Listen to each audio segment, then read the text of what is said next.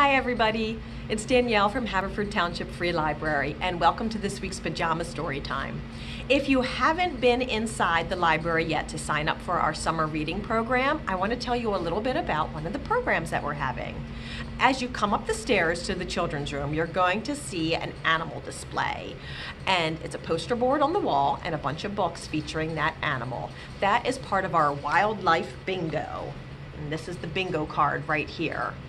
What you do is you get a bingo card from the children's room desk and you check out the animal that's on the poster board. Mark off that animal on your bingo card and then come back each week to see what the new animal is and learn a little bit about that animal too if you would like. There's facts and books and a QR code to a video. Mark off each animal and when you get 5 in a row, you have bingo. Fill out the bottom of the board and bring it back to us and we'll enter you into a raffle prize. This week, our animal for our featured wildlife bingo is the octopus. So I thought I would read an octopus book for story time. I am reading Izzy and Oscar, and this is by Allison Estes and Dan Stark. Izzy and Oscar.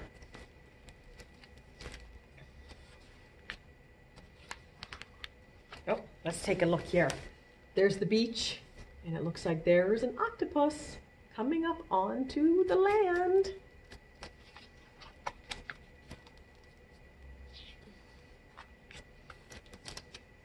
Call me Izzy. It's only Isabel if I'm in trouble, and the captain is never in trouble. Well, almost never. Everybody in the crew already had a pet, except me. A real pirate captain has to have a mascot, Flynn said. A real pirate should also know how to swim, but if you can't, feed her to the fish. Mutiny! Just stay out of the water. A clever captain never walks the plank. Avast me hearties, let's hunt for treasure. Aye, aye, Captain, Sam said.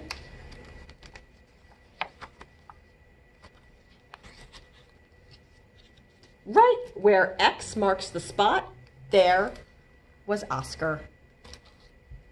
I guess he just splooshed out of the ocean and slithered into town. There's your mascot, Flynn said. I really wanted a pet monkey, but little octopuses are pretty cute. He'll do, I said. Load him in the jolly boat and set sail for home.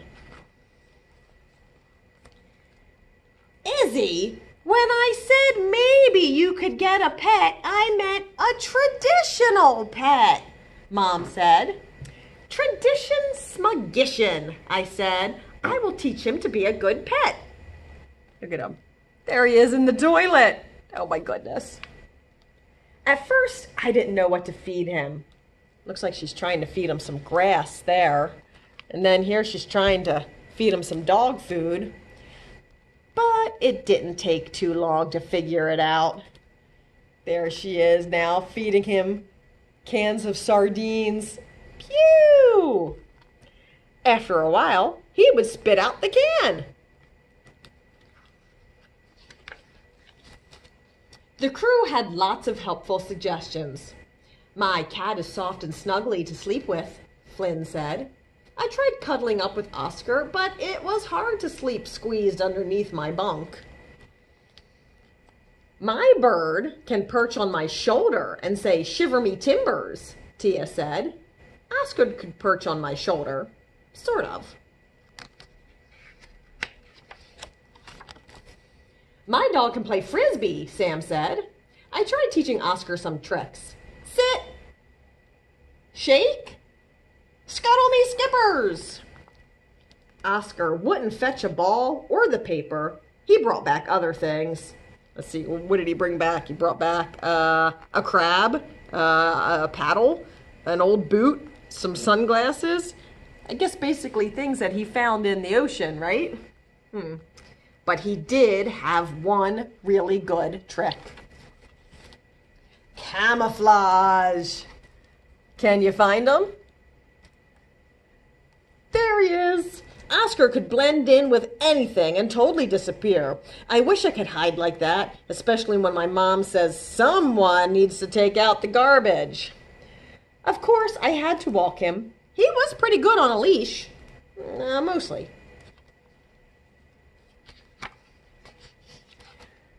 Oscar ate a lot. He grew bigger. So did his octopoop. Hey, maybe you could ride him, Sam said. I took him to the stable and saddled him up. Giddy up, Oscar. Doesn't look like he's got very much giddy. Trying to teach Oscar to be a pet was a lot harder than I expected, and it was really cutting into my treasure hunting time. Come on, Oscar. An octopus belongs in the ocean, not with people. Oscar went camo. Guess he didn't like that. I hunted high and low, but couldn't find that scurvy octopus anywhere. He'll turn up when he gets hungry, Mom said. Can you find him camouflaged in this top picture? Can you see him on the table, blending in with the tablecloth? And then, Mom found him. He turned up even sooner. What did he do? Mom must have scared him, and he squirted ink all over her. Ew! Isabel! A traditional pet does not swoosh out blank ink all over everything and your mother. Abandon ship, I ordered. Oscar spootled out the door.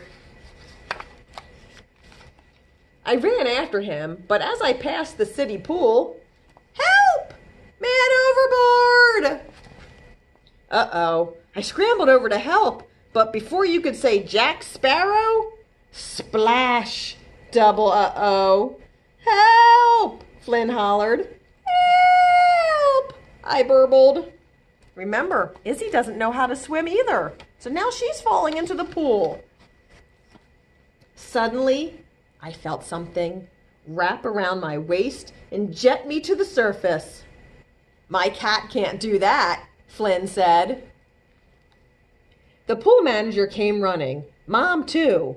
Everyone okay? Ship shape, I said, thanks to Oscar. Then I spied Oscar squiggling away. Ahoy, Oscar, don't go. And that's how the city pool got the best lifeguard ever. And that's how I finally learned to swim. There was one more thing I learned octopuses are really good at. Octo hugs. That's the end. If you check out this book, you can read a whole bunch of octo facts. I'll give you one. When you want to talk about more than one octopus, you can say octopuses, octopi, or octopods. Interesting. The more you know. That was Izzy and Oscar by Allison Estes and Dan Stark. So, since we read a fishy book, I thought I would do a fishy song. It's called Slippery Fish. And we have all sorts of different moves for that. We're going to start with this one here. This is our slippery fish. A slippery fish, sliding through the water. A slippery fish, gulp, gulp, gulp. Oh no! It's been eaten by an octopus, squiggling through the water. An octopus, gulp, gulp, gulp. Oh no! It's been eaten by a tuna fish, flashing through the water. A tuna fish, gulp, gulp, gulp. Oh no! That's been eaten by, what do you think is even bigger than a tuna? A great white shark, lurking in the water. A great white shark, a great white shark. Gulp, gulp, gulp. Oh no! That's been eaten by... What do you think? What's even bigger than a great white shark? A humongous whale, spouting in the water. Humongous whale, gulp, gulp, gulp. Excuse me. That was slippery fish. But that's not the end of our pajama story time. Of course not. We have to do our silly lullaby. We can't end pajama story time without our silly lullaby from Sandra Boynton. So I have my bear friend here. You grab your stuffy or your sibling or your grown-up or your pillow or your blanket or your pet, or just give yourself a big squeeze and get ready for some silliness. Ready?